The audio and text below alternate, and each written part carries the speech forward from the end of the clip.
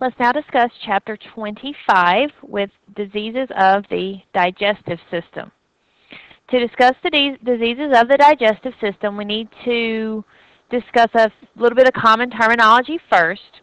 Now, the first thing to understand as we go through the diseases of the digestive system, most of these diseases are going to be transmitted fecal-oral.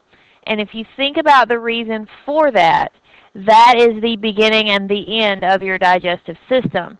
So we're usually going to see someone getting the disease by ingesting. The disease or the infection then moves through their digestive tract and it exits their body through their feces. So then to infect another person, you're going to have that fecal-oral transmission. Now, diseases of the digestive system, many of you may think are extremely common because most of us have probably had some sort of food poisoning in our life.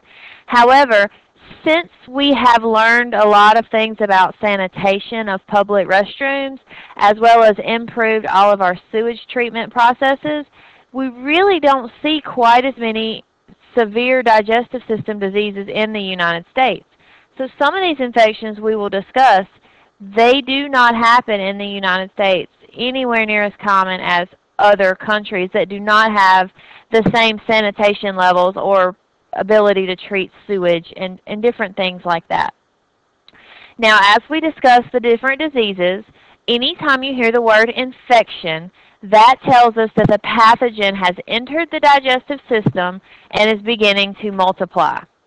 And intoxication tells us that we have not ingested a pathogen, we have instead ingested a toxin. And this is sometimes the cause of what many of you know as food poisoning. You do not have to actually ingest a living pathogen. You simply have to ingest a toxin that was made by a pathogen in the food. One of the most common signs that a digestive system disease is occurring is diarrhea. Diarrhea itself can be caused by infection or intoxication. A less common